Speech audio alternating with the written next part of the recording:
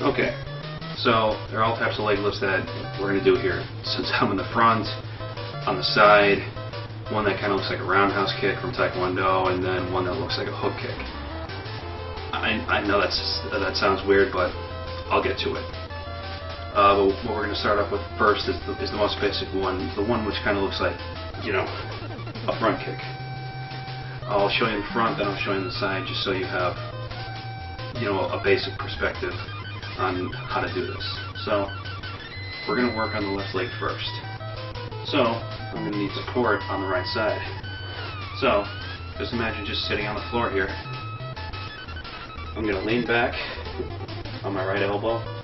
I wouldn't recommend leaning back on your right hand and everything, because you can jitter around and everything, and it's not very good support. But like I said, I'm not an expert, but this is some pretty sturdy support here.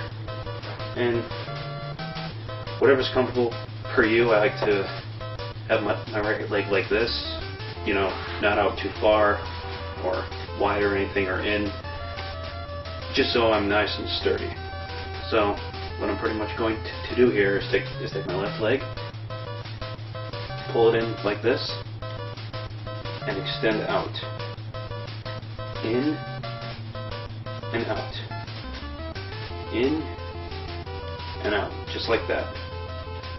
And you know, you don't have to do it right in the middle here. You can get creative with it. You can switch off like up and in, go down and in, and then in the middle. Do it however you want. Like that. Okay, that's enough. Okay. So let's just switch to the side here. Okay? It's like this. It's like that. Out. And out.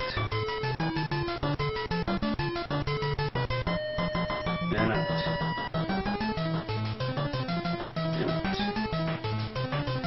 I sometimes have a habit of putting my arm up as if like somebody's attacking me, because I actually taught this kind of exercise when I taught martial arts in college. It's a good defensive tactic. If you ever fall to the ground, you can just imagine, you fall to the ground, you get your hand up and you throw a kick, just like that. You can do that with all the leg lifts that I'm going to show you, but it's also a good exercise to tone your legs up. But do them slowly. You don't want to hurt yourself. So that's what I would call the front kick leg lift. Let's move on to the side kick leg lift.